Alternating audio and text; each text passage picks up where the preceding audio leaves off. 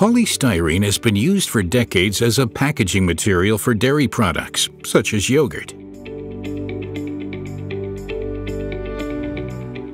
The empty yogurt pot is normally disposed with other packaging materials in the separate collection, which in Germany is the yellow bin or bag. The yellow bags are then collected and delivered to a sorting center, where the bags are opened and the contents are sorted into many valuable fractions for recycling.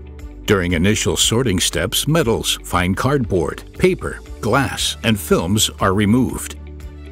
The plastic fractions, including polystyrene, are transported via a conveyor belt to a near-infrared sorting unit, which is designed to specifically identify polystyrene. In the sorting center, these polystyrene fractions are collected in bales.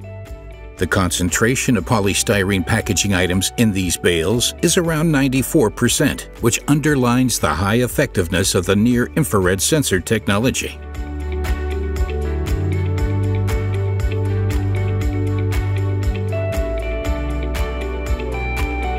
In a subsequent step, the rigid polystyrene is separated from foamed polystyrene.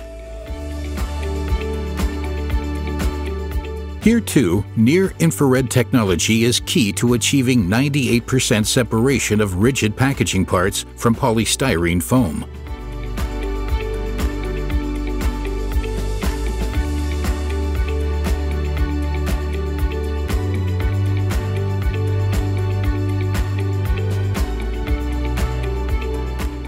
These solid fractions from formerly polystyrene yogurt cups are ground into smaller pieces or flakes, and are then transported to a hot washing section with a caustic soda solution.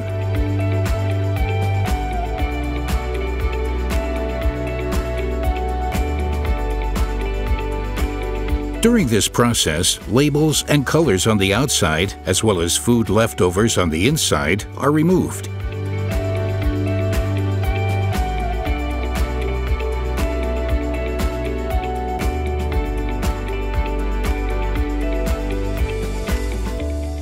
The flakes are thoroughly rinsed with hot water before entering a dryer and air classifier.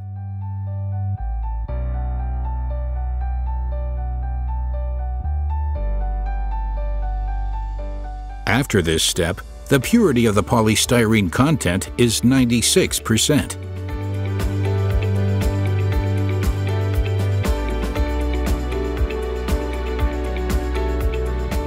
Near-infrared and high-speed camera technology are the key technologies used for the final sorting step, which takes place in a flake sorter programmed to sort out any remaining non-rigid polystyrene and all non-white polystyrene flakes. At the end of the process, recycled polystyrene achieves 99.9% plus purity. These high-purity polystyrene flakes then enter the super cleaning process. The flakes are melted under high temperatures of around 240 degrees. In a second step, the surface area of the melted polymer is enlarged to allow greater exposure to the vacuum technology that thoroughly cleans the material. This super cleaning process step ensures that any potential impurities stemming from the use and waste phase are eliminated, and that the recycled polystyrene consistently achieves the high purity levels required for food contact quality. Subsequently, the polystyrene is pelletized in an underwater pelletizer.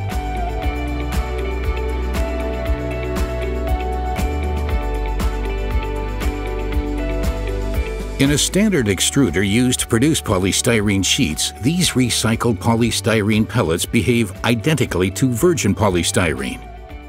Processing parameters are unchanged, and the high surface quality stays the same. In the subsequent thermoforming step, the result is the same. Process-wise, there is no difference compared to virgin polystyrene. The final product. Here, the lid of a coffee cup, for instance, passes the same quality tests as lids made from virgin material. In essence, polystyrene combines excellent sortability and outstanding mechanical recyclability to food-grade standards.